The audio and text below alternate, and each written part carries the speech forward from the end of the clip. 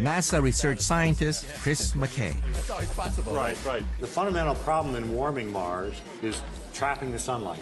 And we can do that by enhancing the greenhouse effect. We can do it by bringing more sunlight to Mars. For example, by using reflectors of some sort. Something like, well, maybe like this burrito wrapper, where you imagine a giant foil around Mars reflecting sunlight down to the surface. But without the egg, of course, yeah, right? Without the egg, but reflecting sunlight on the polar regions of Mars. Imagine this is Mars. The polar regions are the key, because that's where the carbon dioxide is. So energy on the polar regions is going to be the most efficient in terms of warming Mars up. Now, here's the killer question. How long will it take to heat up Mars? From start to a thick, warm atmosphere with water, rain, and everything could be as short as 100 years. And the good news is, the material I need to make these mirrors already exists. Mylar. The same stuff that NASA's using for their solar sail propulsion system.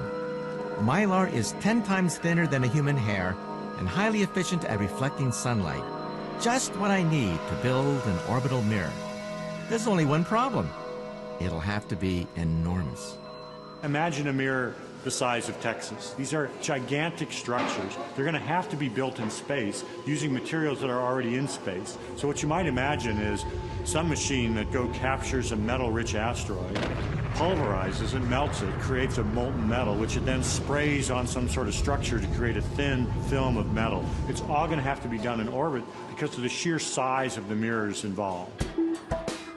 You know, the best ideas are always the simplest and the most elegant.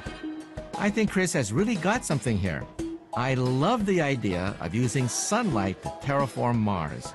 His solution is economical and efficient.